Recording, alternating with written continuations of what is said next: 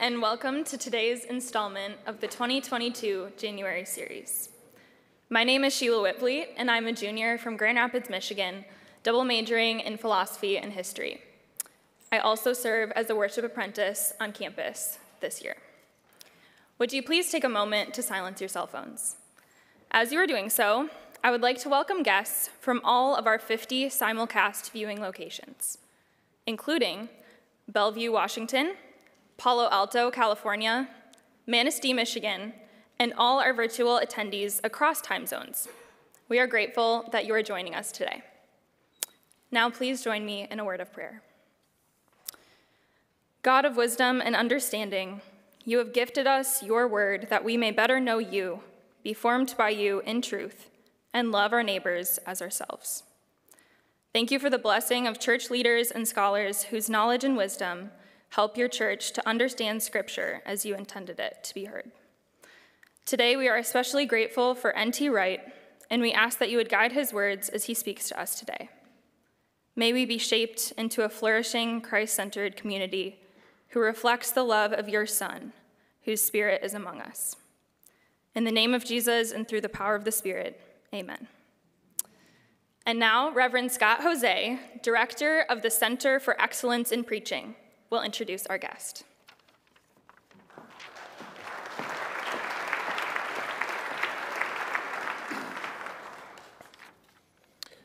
Good afternoon.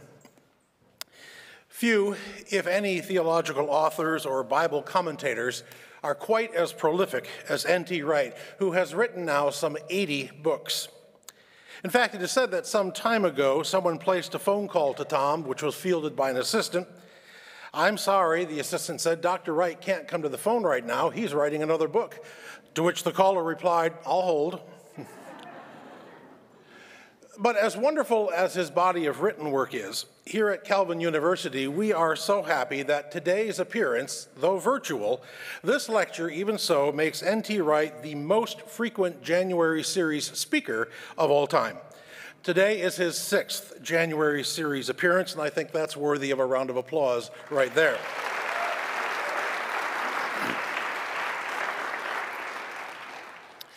Tom Wright is ordained in the Church of England, which he served as the Bishop of Durham from 2003 to 2010.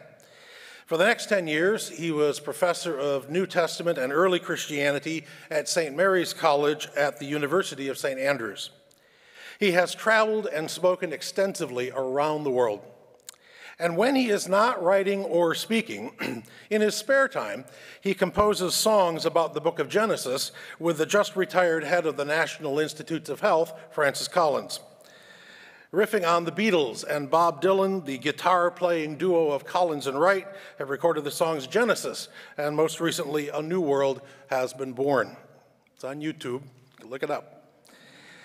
But one of Tom Wright's greatest gifts is making the Bible come alive in ways that are fresh and vibrant, which is why, as also a preacher, I'm so excited to hear today's lecture on Paul's letter to the Galatians.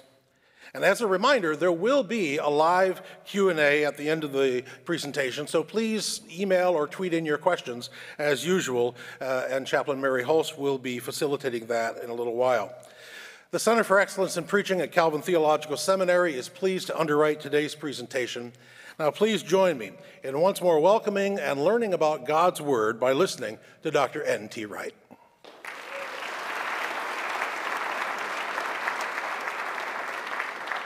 Hello, I'm Tom Wright, speaking to you from my study in England, in Oxford, in fact. Welcome to my mess, my workplace. Paul wrote to the Romans that he'd often wanted to come and see them, but had been prevented. Well, I've wanted to come to Calvin College for this January series for a long time now, to catch up with old friends, and particularly to engage with you around my recent work. Sadly, the pandemic and the flight cancellations have kept me at home, and I'm especially grateful to those who've worked hard behind the scenes to make it possible for us to have as good a virtual experience as we can. I chose Galatians for today because my new commentary, which was published last summer, is exploring fresh approaches which I want to share more widely. Galatians has, of course, been central for Protestant Christianity ever since Martin Luther hailed it as the epistolary equivalent of his wife, Katie von Bora. Well, I don't know whether the good Katie ever gave her husband a piece of her mind, but actually Galatians itself ought to tell Brother Martin that, though he got some things right, there were others where he went astray. I'm not getting into that today, but I worry that to this day, the Church's reading of Galatians has flattened the letter out, like someone reducing a cube to a square or a sphere to a circle. To hear what Paul was saying in his own day and what he might say to us, we need three-dimensional readings. I assume, by the way, that anyone in a Calvin College audience already knows Galatians by heart, preferably in Greek. But if you're a tad rusty, I hope you've got access to a text to see what I'm talking about. Galatians comes in three parts: a long introduction in the first two chapters, the core of the argument in the central two chapters, and the practical application in the final two chapters. You'll find details and bibliography and scholarly discussions in the commentary. Now, many of you will know the swings and roundabouts of modern Pauline scholarship. If you don't, please refer to my 2015 book, Paul and His Recent Interpreters. The classic view saw Jewish teachers telling Galatian converts that they had to keep the Mosaic law in order to be saved. And Paul was saying, no, the law is now set aside, all you've got to do is to believe. Problem one, most Jews of Paul's day were not legalists like that. Second, this pushes Paul towards the Marcionite view, contrasting the Old Testament with the New, whereas Paul sees great continuity. Particularly third, it ignores his emphasis on Jesus' followers as the true children of Abraham. Fourth, this traditional view runs into trouble in Galatians 5 and 6, where, despite the previous emphasis against works, Paul here insists on a strict and robust Christian ethic. Fifth, the traditional view has difficulty integrating Galatians with the positive view of the law in Romans. Sixth, it ignores the meaning in Paul's world of key terms like pistis, faith, and dikaiosune, righteousness, which regularly referred to communities of fidelity and justice, not to systems of soteriology. But seventh, and most important, Galatians is not about how people get to heaven. Heaven is never mentioned. Salvation is only alluded to briefly in this letter, unlike Romans, where it's a major theme. Actually, nowhere in the New Testament does anyone suggest that going to heaven is the Christian goal. Jesus taught us to pray that God's kingdom would come on earth as in heaven. And the New Testament ends with the New Jerusalem coming down from heaven to earth, not with saved souls going up. The early Christian vision, Paul's vision, is of new creation. You see, the Protestant reformers were doing their best to give biblical answers to medieval questions.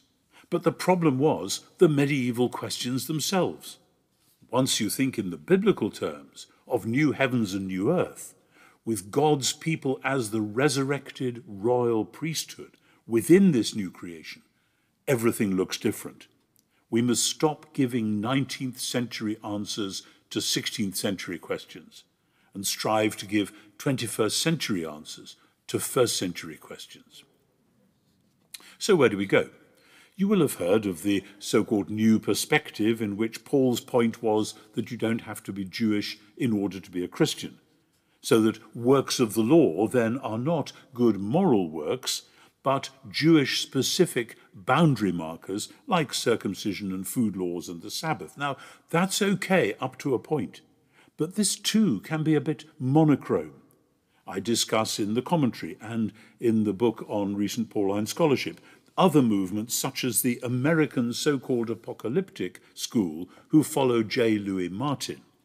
And very differently, there is a movement which now calls itself the radical new perspective, or Paul within Judaism, trying to argue that Paul remained a Torah-observant Jew and wanted other Jews to do the same, with the letters and the message of justification by faith addressed simply to Gentiles.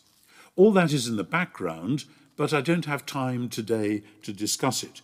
My positive proposal, which I think outflanks all of these, is a fresh reading of the actual historical situation of Galatians, generating fresh challenges to us in our actual historical situation. So Galatians in 3 dimensions, if you like, space, time, and matter, or politics, theology, and human life.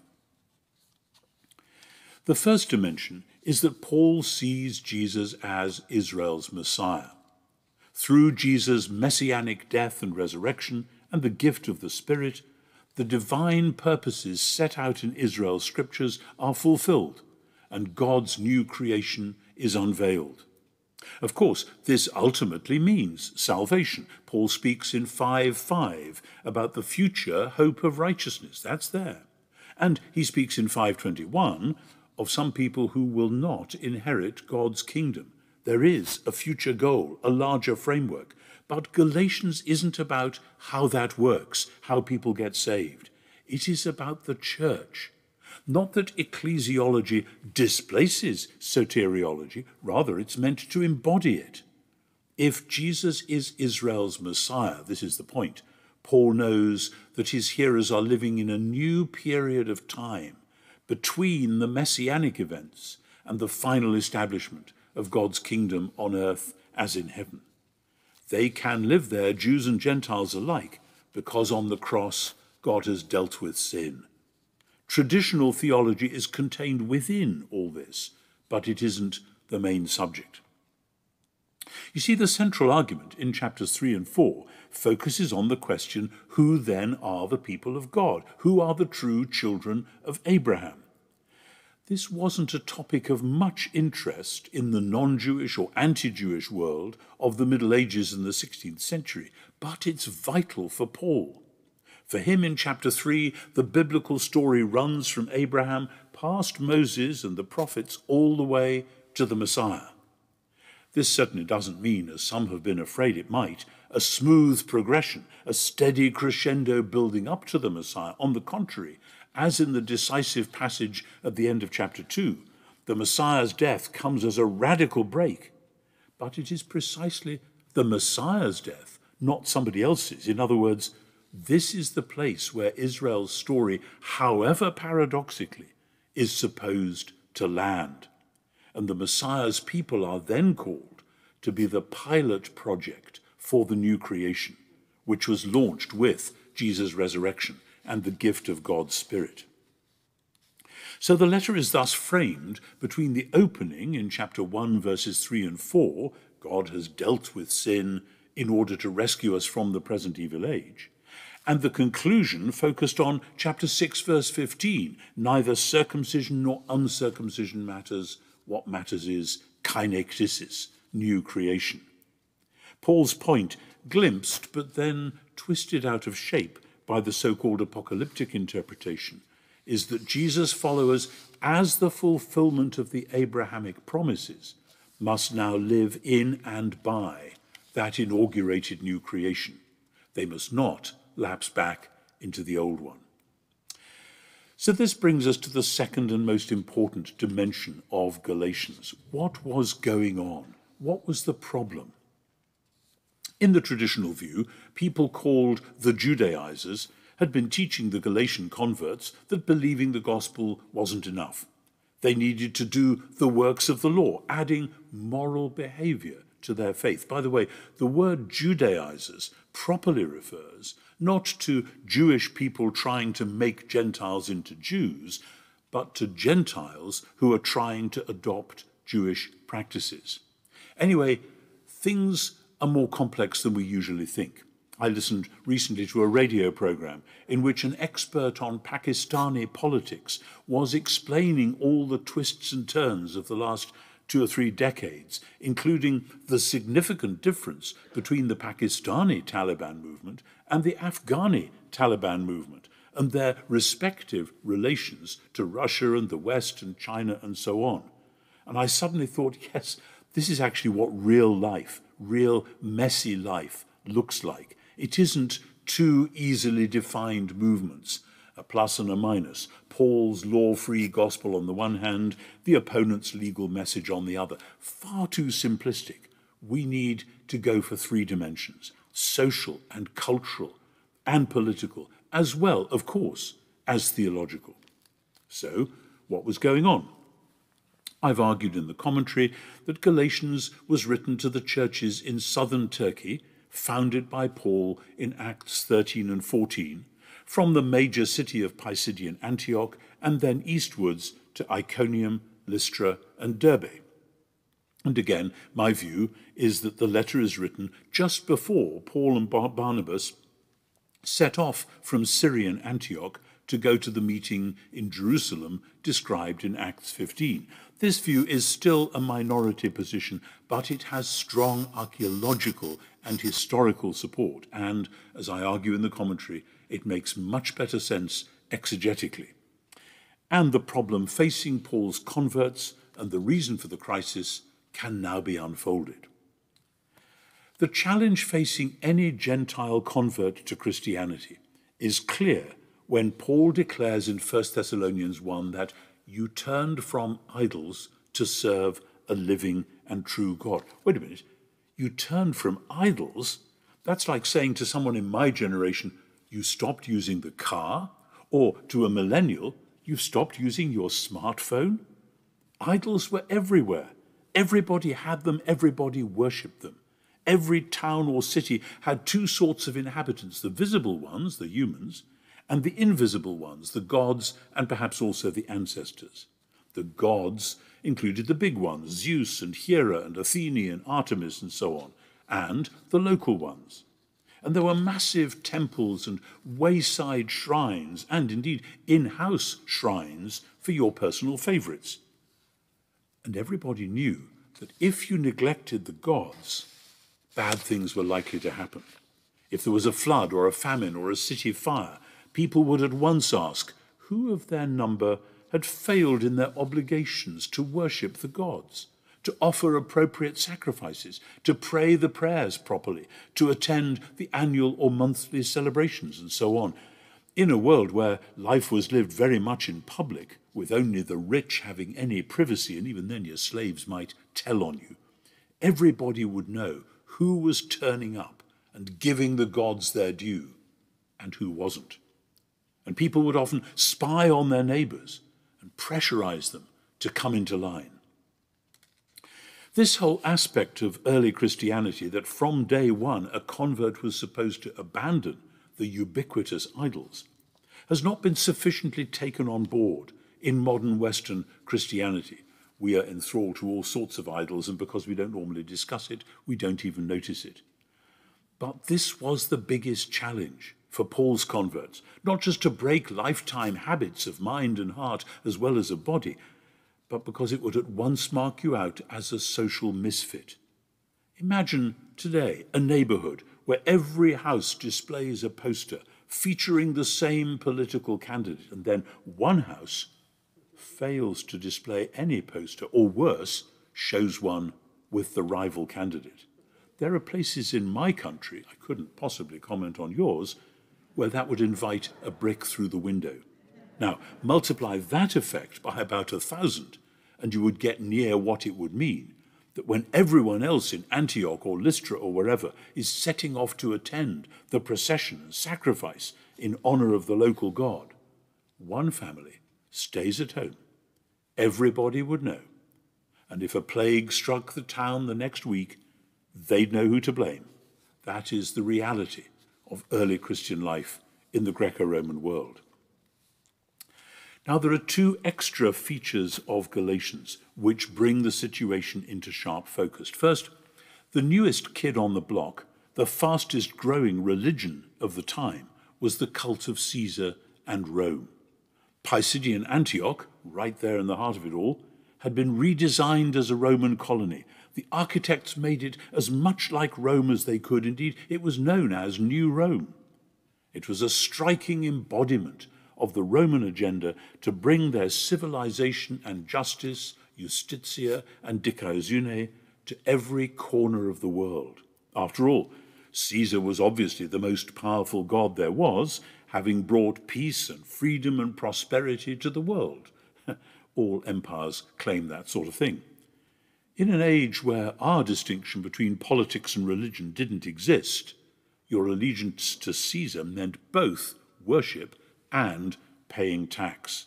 And the Greek word for allegiance was pistis, faith or faithfulness. And failing to offer that allegiance meant trouble at every level. A brick through the window is a brick through the window, whether the reason is religious or political. And it wouldn't just be bricks. You might well lose your job. A wife who converted and refused to join her husband in the normal civic religion might risk divorce. A converted slave might face harsh penalties, and so on.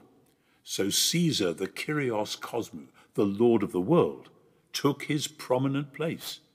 By the middle of the 2nd century, a pinch of incense to Caesar's statue was a test case. Polycarp, 100 years after Paul, the Bishop of Smyrna, was burnt at the stake for refusing that pinch of incense. He wasn't the only one. Now that's the first extra feature, but the second is the real crunch. The Jews were exempt from all this.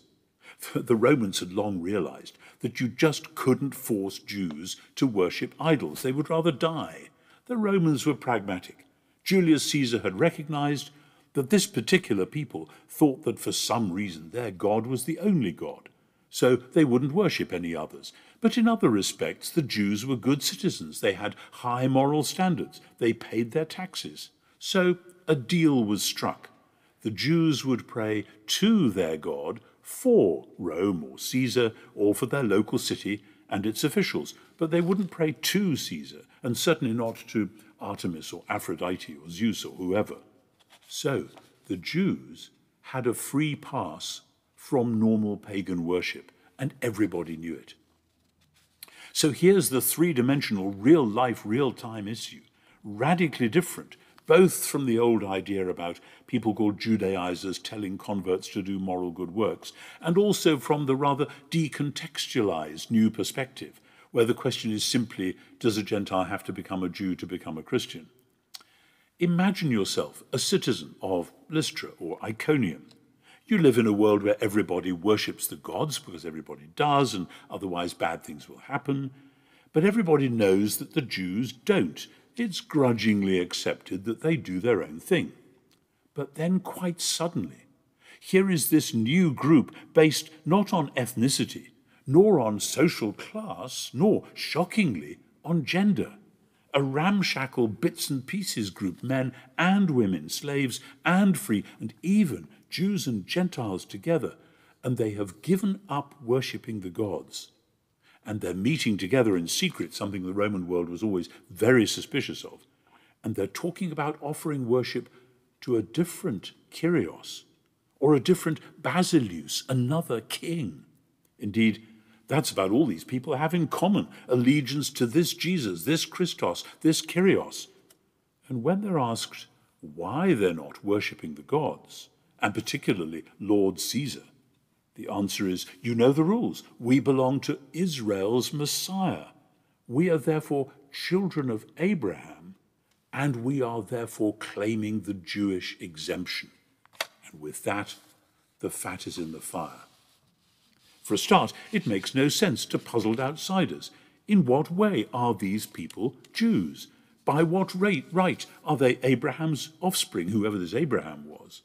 They're ordinary people just like us, citizens of Antioch or Lystra or wherever. Anyway, they obviously aren't Jews. They don't live in that part of town. Their males aren't circumcised. They're not keeping the Jewish customs. And what is this talk about an anointed one, a Mashiach, a Christos? And did we hear that right, that this anointed one is actually the Lord of the world? Even the most generous-hearted citizens of Caesar's broad domains might shake their heads in puzzlement and anger. And word would get round. Small, tight-knit communities, everybody knows everybody else's business. Before too long, someone in authority is knocking on the door to find out what it's all about. And the more these strange, deluded people talk about Abraham and Israel and an anointed one, the sooner somebody will knock on the door of the synagogue leaders. Look, they'll say, You've lived among us peaceably. You do business with us. We don't understand you. We don't know why you don't join in our normal life, but we sort of respect you. You keep yourselves to yourselves. We've learned to live with that. But who then are these people who claim to be Abraham's children and so to be exempt from ordinary civic life and worship? The synagogue leaders will have known what was going on. Paul, after all, began his preaching in the synagogue in each place. He got an enthusiastic hearing, often from the Gentile God-fearers, the hangers-on around the edge. But the message about a crucified Messiah was too scandalous, too blasphemous for most Jews. So the synagogue leadership, faced with these questions, would try to disown this strange hybrid new grouping, not least those Jews who, despite the scandal, had been convinced that Jesus really was Israel's Messiah and had joined in with the new movement. But the leaders would do their best to discredit Paul, to portray him as a crazy maverick with a weird idea. I don't think the civic officials would be that impressed. They might suggest darkly that the synagogue leaders had better sort it all out. Otherwise, their own privileged exemption might be called into question. After all, if anyone and everyone could just stand up and announce, oh, by the way, I'm a Jew, what was to stop the system descending into chaos? Good fences make good neighbours. Clear ethnic boundaries mean we all know where we are. Paul's crazy multi-ethnic church was indeed a novelty, a new creation, and a very disturbing one. So the synagogue leaders will be thinking, we need to get those strange Gentile Jesus followers into line with synagogue discipline, at least outwardly, so we'll be able to get the pagan officials off our backs. So the synagogue leaders would put pressure on Jewish Jesus followers to persuade their strange new Gentile friends to adopt just enough Jewish custom to look good, to make a good showing in the flesh before anyone who might be interested. The men would have to get circumcised. And the Jewish community could thereby demonstrate to anyone who was interested that this new group, though unexpected, was, so to speak, kosher. That's what the agitators, the troublers, as Paul calls them, will have been saying. Now, that solution might have looked attractive from one point of view, but it generated real anger. The social and civic pressure could easily turn violent, as social pressures can still do even in our enlightened times. The instructions in Galatians 5 and 6 are not generalized ethics. They focus quite sharply on factional and social squabbling and quarreling and even violence, and people trying to play one-up games against each other. Paul speaks about biting and devouring each other. But notice what sense this all makes of his charge in chapter 6, that those who want you to be circumcised are not in fact interested in proper law-keeping, either for themselves or for you. They just want to make a good showing in the flesh in order to avoid persecution. It all fits. Now, this scenario is, of course, much more complex and socio-culturally oriented than most previous readings of the letter. It's much more like real life. But if you've got your head around that, then there is a whole other dimension as well. The diaspora synagogues in South Asia are not the only worried parties. The sharpest pressure will come from Jerusalem. Paul knew. He'd lived there. He knew what the hardliners would be saying and thinking. He had been one of them, a Pharisee of the Pharisees. You see, Jews in the diaspora had mostly figured out how to live alongside their pagan neighbors with greater or lesser contact or integration. But for Jerusalem hardliners, it seemed different. Think about it. Galatians was written, I think, in the late 40s, 48 or 49, less than a decade after Caligula, famously, had ordered a massive statue of himself in the guise of the god Jupiter to be erected in the Holy of Holies in the Jerusalem temple. You only had to read Daniel, very popular in the first century, to see the point. These Romans are the ultimate beast from the waters of chaos.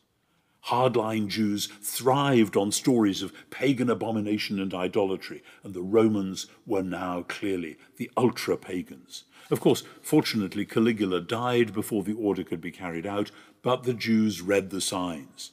There were already movements of revolt which would soon turn into the disastrous war of the late 60s. So, if there was a crisis coming and people could see it coming, with God's loyal people fighting against the forces of darkness, it was vital for Jews everywhere to stay true to Torah, to be scrupulous in avoiding contamination from hamartoloi, Gentile sinners. Otherwise, the promised redemption, which many believed was due to arrive any day, might be delayed yet again. They'd had enough of false dawns. This time, they would stick to Torah for all it was worth and make sure as many Jews as they could would do so as well. Then God would give them the victory, the redemption, freedom, and peace. So let's be clear. The reason hardline Jews like Saul of Tarsus were zealous for Torah had nothing to do with earning moral credit to get into heaven. It was all about Israel being faithful to God in the hope that he would send his deliverance at last, on earth as in heaven. So any Jew going soft on Torah and fraternizing with Gentile sinners was how it usually began, was letting the side down. Such people had to be brought back into line. That was why 15 years earlier, Saul himself had gone off to Damascus. But now, word had got back to Jerusalem that despite their best efforts to keep their far-flung communities in line with God's will, chaos was breaking out in the diaspora, and that Saul of Tarsus, now styled Paul, was at the heart of it, encouraging people to go soft on Torah, breaking down the vital wall between God's people and those pagan sinners. So the non-Christian Jerusalem Jews, already suspicious of the local Jesus movement as being anti-temple and possibly anti-Torah, as we see in Acts, the Jerusalem Jews would turn on their Christian neighbors. These are your friends then? You're claiming to be good Jews, but actually you're in league with these people out there who are ignoring the Deuteronomic warnings about fraternizing with Gentile sinners. Put the picture together. The civic threat away in the diaspora is matched by the Jewish pressure in Jerusalem. And that is when certain people from James come to Syrian Antioch, as in Galatians 2, resulting in Peter's breaking off table fellowship with Gentiles, and Paul confronting him and saying you're out of line. And it looks as though similar people, perhaps one in particular, have gone to Galatia to urge the Jesus-believing Jews there to put pressure on Gentile believers. Get your pagan friends circumcised, they're saying, or we're all in trouble. And they would add their own malign comments about Paul. Oh, he wasn't one of Jesus' original followers. And anything he knew, he got it from Peter and the others anyway. He chose the bits he liked and dropped the bits he didn't, which was probably why he and Peter fell out in Antioch. And they would say, Paul, after all, he's one of those crowd pleasers, one of those people pleasers. We've got poems about people like him. You've got to watch out for them. They trim their sails to the prevailing wind. Now, hold that picture in your head, and Galatians will come up in 3 dimensions. Only then do we understand the letter's twists and turns, the sudden stabs at shadowy opponents, the refutation of slander, and the not-so-subtle polemic against present Jerusalem.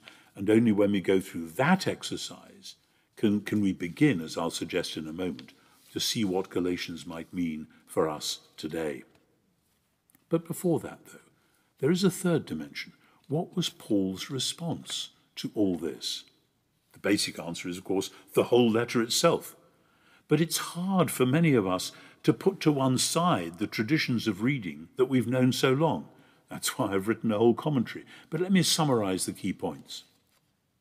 To begin with, go back to the same point, Paul insists at the start and finish of the letter that what matters above all is the launch of God's new creation.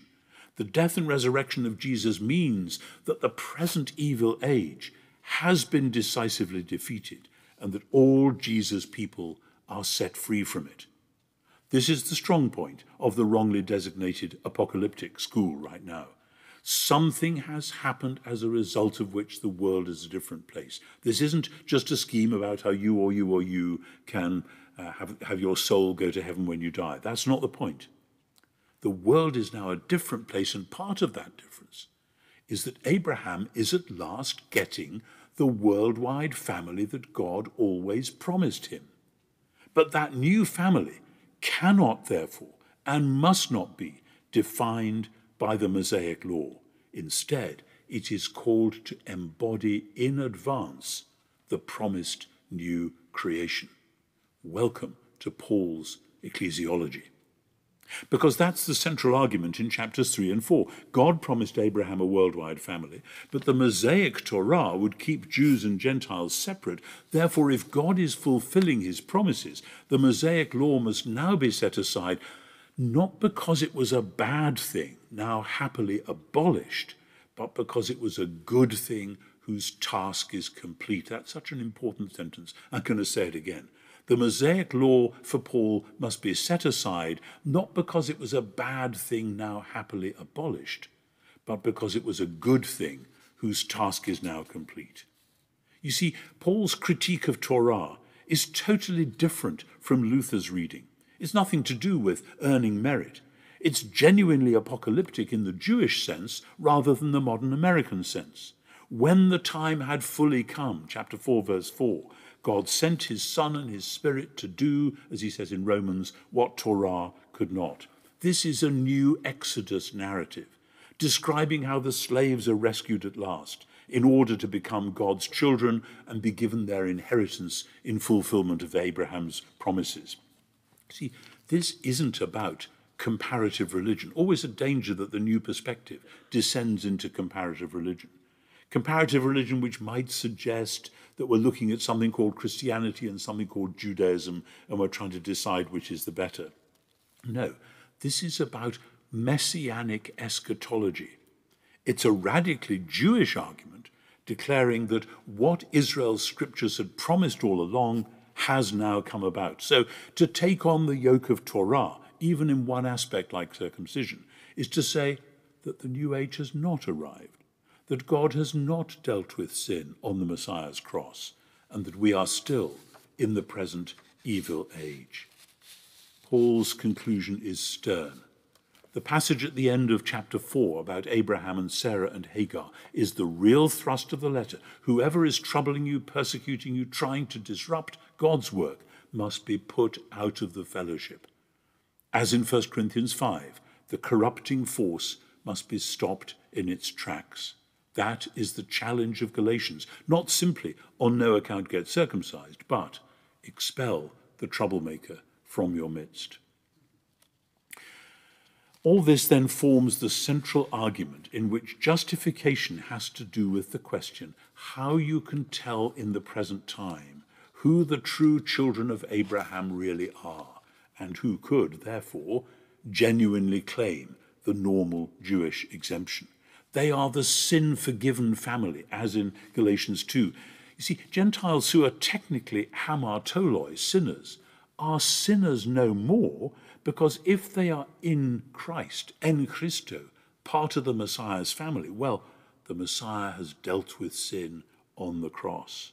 Thus, Paul's main positive point is that all the Messiah's people must now live in the present, in accordance with the ultimate future, that is, live as a single family.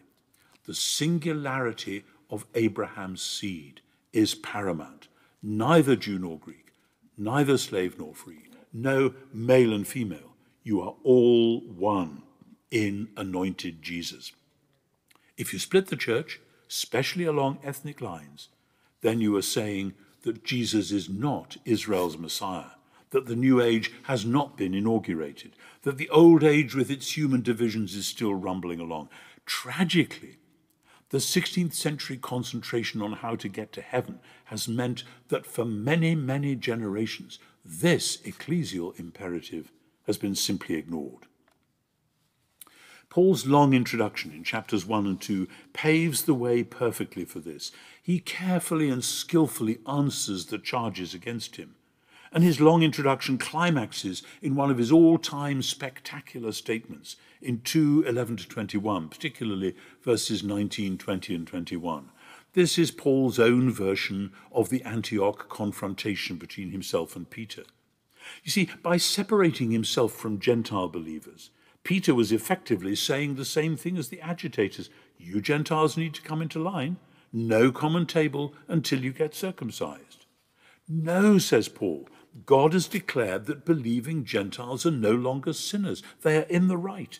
This is the full communal implication of justification by faith. If you, Peter, build up again the wall between Jew and Gentile, which you rightly tore down, then the very Torah you are invoking will condemn you.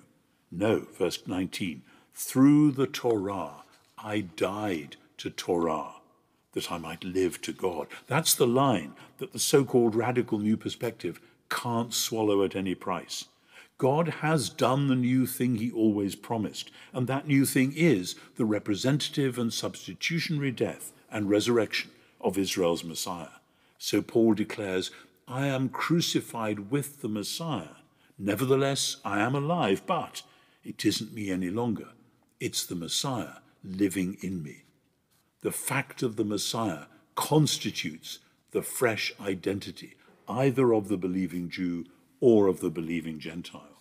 This is the identity of all God's renewed new creation people, and Paul sees this gift of new identity, the single identity for all Jesus' people, Jew and Gentile alike, as the gift of grace, a gift which he would be spurning if for a moment he allowed Torah to become the demarcator of boundaries around God's people, as in verse 21.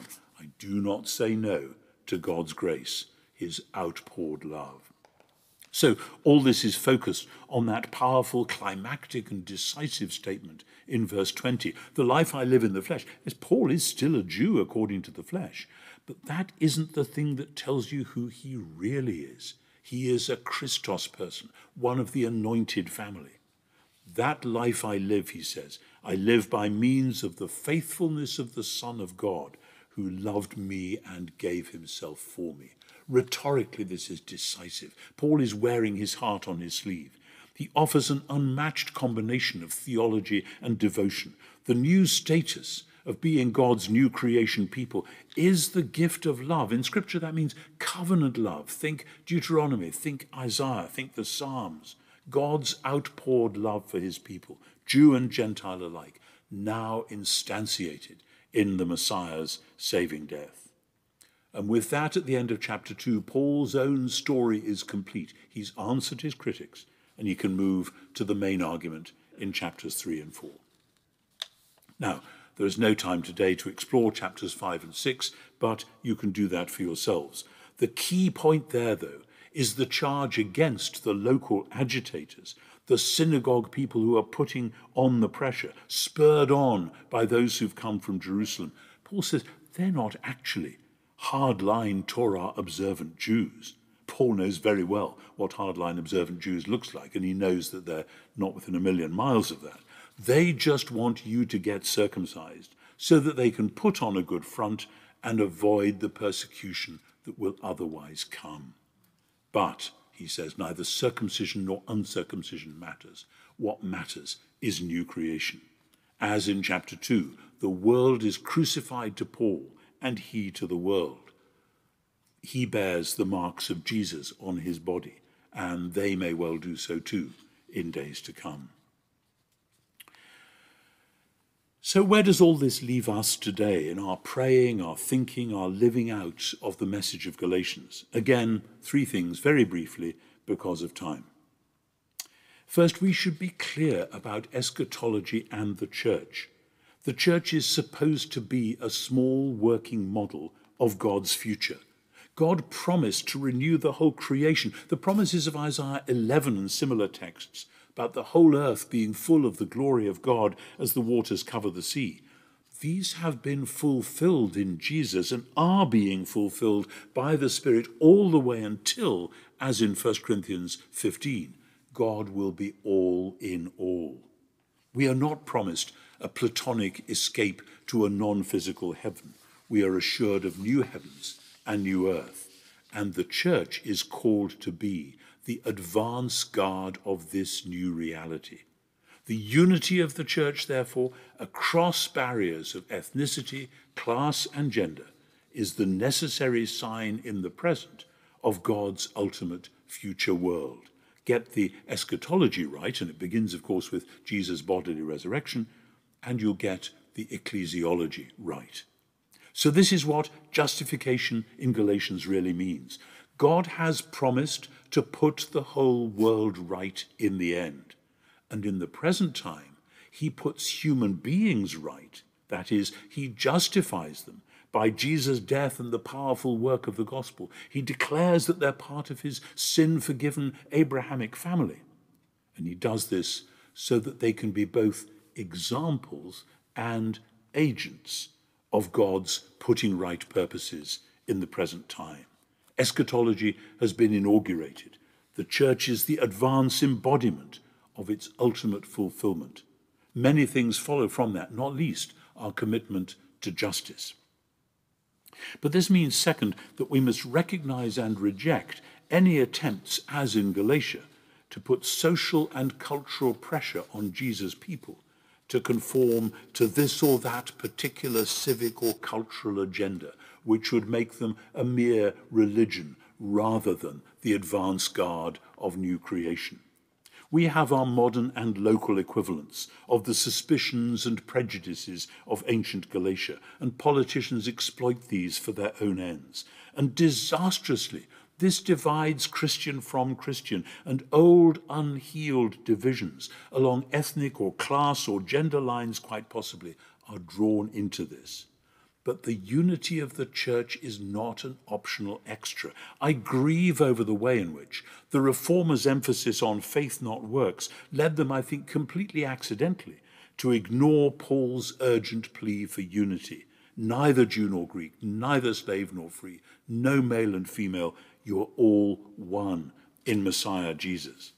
The fragmentation of Jesus' followers is not only a scandal in itself, it has allowed us to be corralled into various political camps in which allegiance to this or that local shibboleth, this or that pinch of incense, to whichever Caesar it may be, counts for more than allegiance to Jesus himself. And the fact that we don't even recognize the problem usually shows how far we have slid away from Paul's vision. So third and finally, briefly but explosively, the way back is to focus on the center, which is, of course, Jesus himself, Israel's Messiah, the world's Lord. He has loved us and given himself for us to rescue us from the present evil age and to create us in him as the small working model of God's promised new creation. The warm devotion of Galatians 2:20, the devotion that has characterized evangelical piety at its best, must be reintegrated with the clear-headed understanding of what it means to be the Messiah's people in and for the world. Jesus was scandalous in his own day. Following Jesus was scandalous in Paul's day. I suspect we have hardly begun to glimpse what the real scandal of the cross might look like in the confused and dangerous world of the 2020s. But one thing I know, Paul's gospel can get us through, can find the way forward. We need to put the Jesus of Galatians in the middle and work prayerfully and sacrificially to instantiate once more the three-dimensional gospel for God's three-dimensional world. Thank you very much.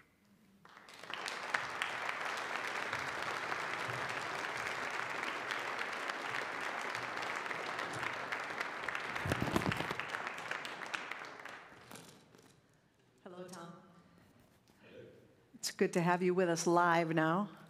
Thank you. Thank you for that. On behalf of everyone here, I want to thank you for the over 80 books you've written. I was also wonderfully comforted by the scene in your study, which I took a picture of and sent to my husband and said, "See, this is what we do." This is what it looks like. So thank you. Thank you. You're very welcome. Good to be with you. Yes. Tom, I'm curious, so the commentary that you mentioned, that it comes in a series called Commentaries for Christian Formation. Now, we don't normally look at Galatians and think, if there's a book that we're really going to go with Christian formation, or if I'm working with new believers, I may not turn immediately to Galatians. So tell us the story of how this was the commentary that was written first in this series, and what drew you to it. Oh, goodness. They asked me a long time ago to write a commentary on Galatians, they being Erdmann's publishers. And because I have always worked on Galatians as well as Romans, which was what I did my doctorate on, I thought, wow, yes, I'd really like to do that. It got put off, and it got put off again because I was doing other stuff.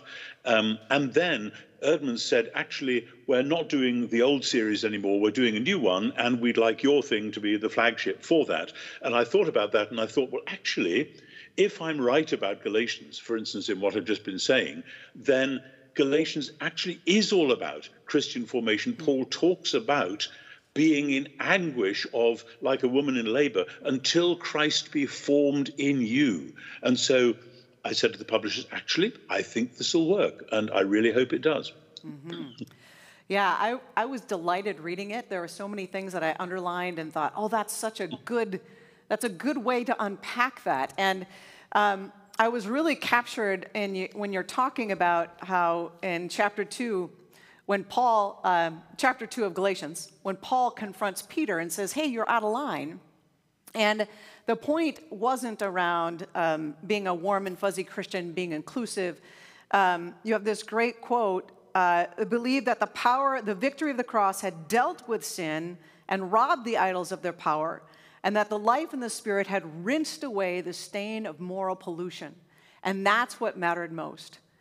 And talk about how preachers and teachers and Bible study leaders can use that idea that the idols have been robbed of their power as a center point of Christian formation. It's so important, and it goes back, of course, to different views of what happened on the cross, or theories of the atonement. And I have argued at various places in my writing, particularly my book on the cross, The Day the Revolution Began, that we have to integrate the different models with the victory of God over the powers of evil as central. But the way that victory is achieved, contrary to what some people think, is precisely through Jesus' representative and substitutionary death. And I think actually that's coming out clearly in the four Gospels themselves. That would take a long time to unpack. But the point is this. I hear some of the modern worship songs talking about, oh, I was very sinful, but Jesus died in my place, on and on and on. It's a kind of the recurring theme. Well, that's great at one level. But in the New Testament, the idea is that those Gentiles were sinners by definition. They didn't have the Torah. They did all sorts of unspeakable things. Therefore, we can't have any association with them. And the meaning of Jesus' death on the cross for them, and hence for the whole church, is that no, if they belong to the Messiah by faith and through baptism, then Jesus' death has applied to their sinner status. They are sinners no longer. The victory has been won. Therefore, we belong together in the family. And since Paul says that we Jews, he says, were likewise sinners in all sorts of ways, and he works through this in the middle of Galatians 3. Therefore, Jew and Gentile both had a problem, but God has created this new family which has forgiveness as its kind of notice over the door. And if that is so, then the thing which kept the church apart, or would have done, has gone. And tragically, of course, we have re-erected barriers to say people of this sort can't be part of our fellowship, and so on. Hence, the imperative to Christian unity, which I see even more strikingly now than I did a few years ago when I first started writing about this. Mm-hmm.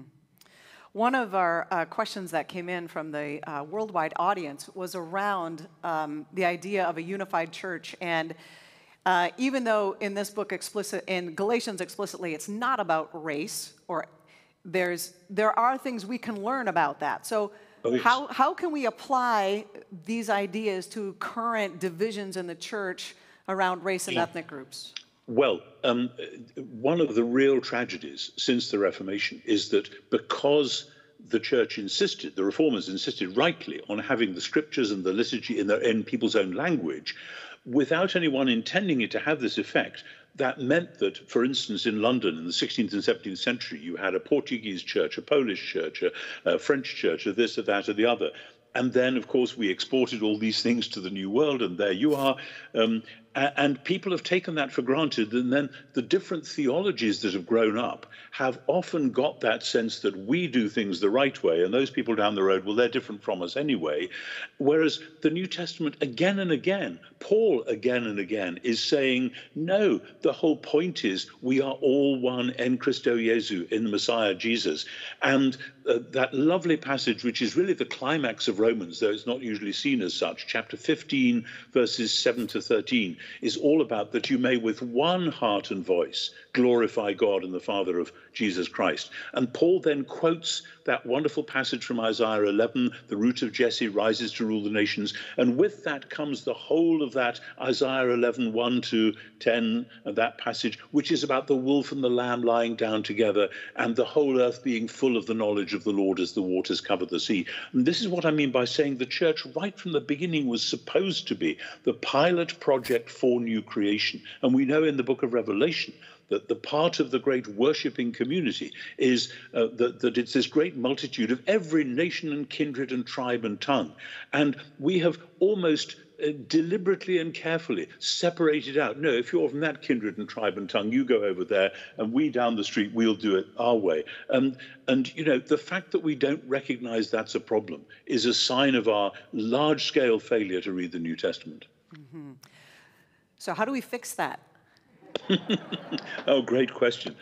Those of us who've done a lot of work ecumenically know that it's hard. You have to find not only points of agreement, but things which you can share, learning to do together that which we can do together. And there are actually lots of things where Christians can make common cause at social justice projects, whatever it is. There may be difficulties there, let's work at them. But it's as people work together, and then they say, perhaps we should pray before we go about this. Or are we allowed to pray with you? Well, actually, yes, you are, because we're coming to God the Father through Jesus in the power of the Spirit. Let's do it. And then how can we share worship? How can we learn from one? Now, there have been great ecumenical strides in the last century. Things are very different from how they were 100, 120 years ago, when Catholics didn't talk to Methodists, didn't talk to Baptists, let alone Anglicans, etc., etc. We now do more or less talk. There have been new divisions on new lines, which are splitting the church in other ways. We have to work at them. Fortunately, the New Testament was very concerned about this kind of thing, how to decide what are the deciding factors, how to tell the difference between the differences that make a difference and the differences that don't make a difference, which is a vital thing to discern. So we've got the New Testament to help us, but it needs a lot of fresh thinking to get out of the old ruts that we've been living in and to see how we can do things together. I have to say, the fact that I, as an unashamed and unabashed Anglican, have been apparently invited back to Calvin College, of all places, 6 times, well, hallelujah, shows something's going. Indeed. Amen. I want to highlight your book, God in the Pandemic, which you wrote about 8 minutes after there was a pandemic. It's been out for 2 years already, so I'm serious about that, almost 2 years. One of the things you talk about here is how the church should respond to the pandemic. And so here we are about, 18 to 24 months after you've written this. How are we doing globally in our, It's very odd the way in which the pandemic and the rather hasty actions that governments have taken in relation to it have divided Christians. And that was happening right from the beginning when, in my country, we were told you cannot use your churches anymore because they will need to be deep cleaned, and we can't deep clean them after every service. And there was quite an outcry about that. People for whom this church building is really, this is where I've always come to worship and sing, etc. But actually, a lot of people have said, do you know what? we are Easter people, and on Easter Day, Jesus is alive and at large. He's out there doing stuff. He's not confined. And we've had to wrestle with issues that had never been wrestled with before. And then when it comes to further restrictions, like have you been vaccinated? Are you wearing a mask? And all that. It's tragic, really, how people have gone tribal about this, and both in this country and I know in America and many other parts of the world. We just had a controversy about the tennis player Novak Djokovic going to Australia despite having not been vaccinated, and people all up in arms about that.